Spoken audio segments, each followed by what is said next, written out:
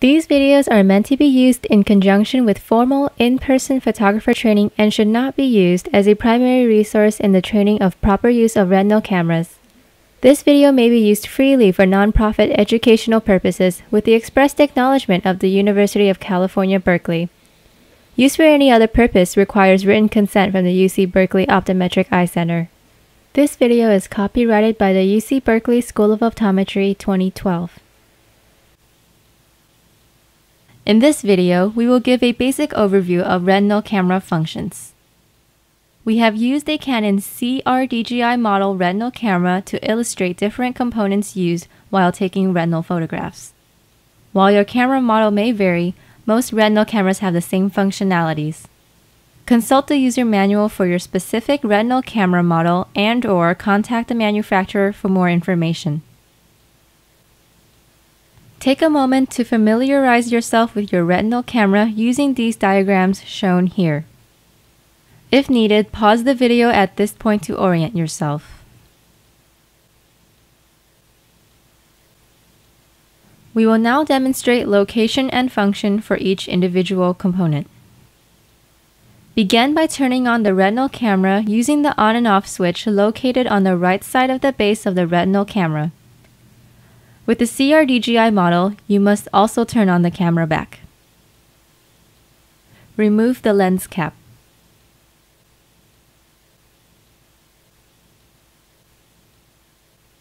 Instruct the patient to place his or her chin on the chin rest indicated here. In this example, the patient's eyes are not aligned with the height adjustment mark. Use the collar under the chin rest to move it up or down to set proper alignment.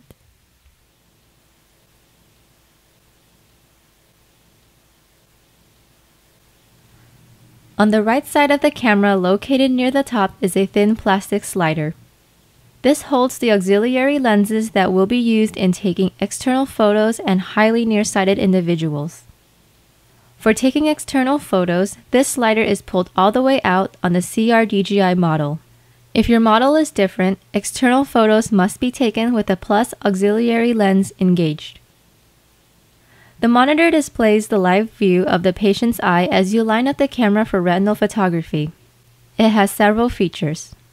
The central circular mires are used to align the pupil for external photography and the initial stages of internal photography. The letter in the upper right-hand corner of the monitor indicates which eye is being photographed. R for the right eye, L for the left eye. The sleep button will put the retinal camera into sleep mode. To wake up the camera, press any button. Please do not press the set button to avoid accidentally changing retinal camera settings. The flash setting can be changed using the buttons below the plus and minus signs. You will notice that the F stays constant but the number changes. A lower number corresponds to a dimmer flash, whereas a higher number corresponds to a brighter flash.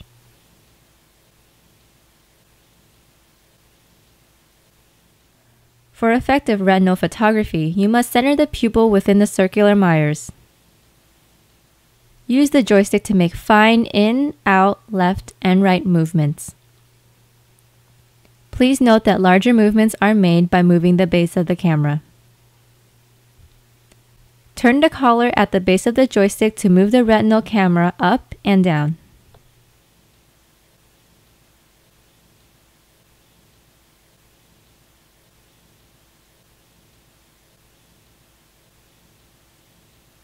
The alignment button is used to switch between external and internal views. It is easy to get off-center in the internal view, and it is often useful to toggle back to the external view to realign and center the pupil. Once realigned, toggle back to the internal view to take the photo.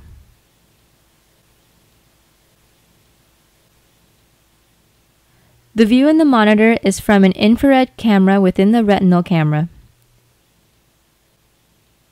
To adjust the brightness in the monitor, use the lamp illumination knob on the right side of the camera. Turning the knob down to the left decreases illumination as shown here. Turning it to the right increases illumination. Optimal illumination is achieved when the optic nerve and retinal blood vessels are clearly visible in the monitor.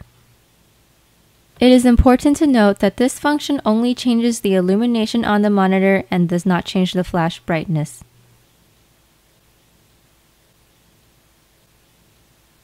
When taking external photos, use the focusing knob to focus on iris details as shown here. For internal photos, use the focusing knob to align the central mires to attain good retinal focus. When taking internal photos, the patient will see a solid green light for them to fixate on during retinal photography. This light is represented on the monitor as a small square dot. The fixation control button moves the fixation light to the left and right for capturing internal fields 2 and 3. You can also press down on the fixation control button to flash the fixation target 3 times. This will help the patient locate the green fixation dot if they are having difficulty seeing it. After initial setup and focusing, use the shutter button on the joystick to take the photo. If your patient is not dilated and has small pupils, you can turn the small pupil setting on with the SP knob. Note that in the monitor, several dots will appear around the perimeter. The area within these dots indicates the usable area of the resulting photograph. For more information on appropriate use of the SP knob, please see the small pupil troubleshooting video.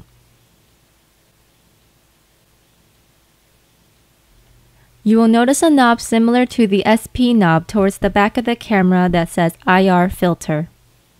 Always leave the IR filter in the in position. The lock knob at the base of the camera on the CR DJI model is easily broken and therefore should be left in the unlock position at all times. This can be accomplished by leaving it completely turned in the counterclockwise direction as demonstrated here. For procedures on how to secure the camera for transport, or if you have questions about any of the procedures shown in this video, please contact UC Berkeley Digital Health or IPAX.